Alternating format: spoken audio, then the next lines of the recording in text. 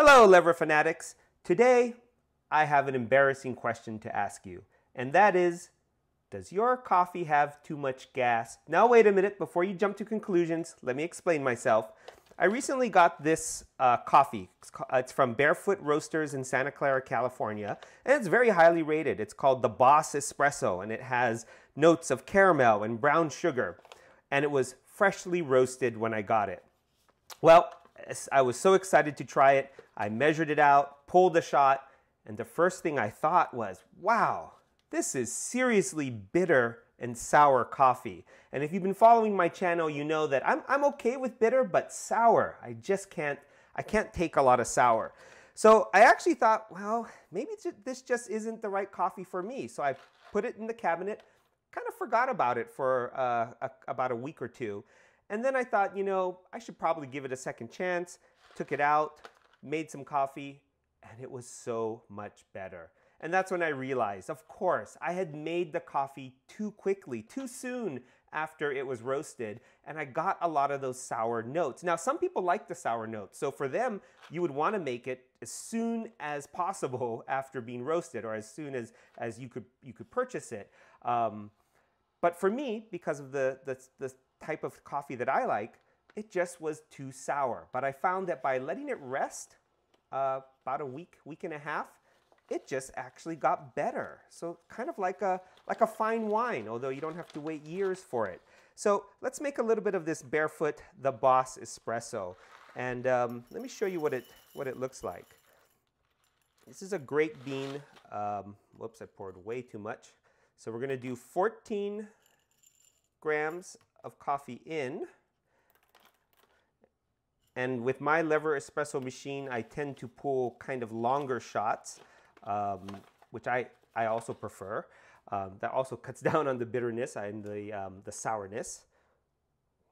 All right, I'm grinding it in the niche fairly fine at about a 13, which I hate to say the numbers because everyone's machine is calibrated differently. So your 13 may not be my 13, but at least for what I've been doing, I found 13 is pretty good. Now, we're going to let this grind, give it a few taps. Okay.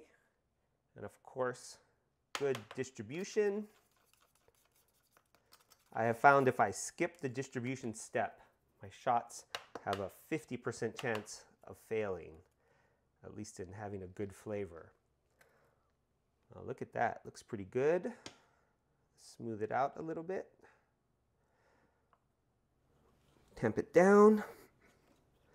Again, I'm using quite a bit of pressure. I find with these small pucks, you do need to compress a lot to prevent channeling. And let's get a clear glass so we can see the results. Now, if you've seen some of my other videos, you know I like to pre-infuse for about 10 seconds till I see some drips, and then 2 sort of half presses or Fellini pulls, followed by two full pulls. And that usually gives me a great shot. Let me try to back this up a little bit so you can see the lever action. All right, so I'm gonna lock it in as I close this. And let's check the time. We're gonna go for about 10 seconds.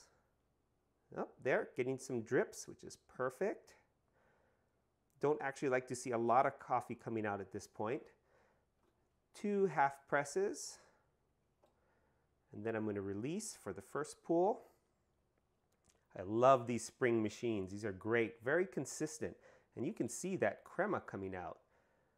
All right, and here's another one.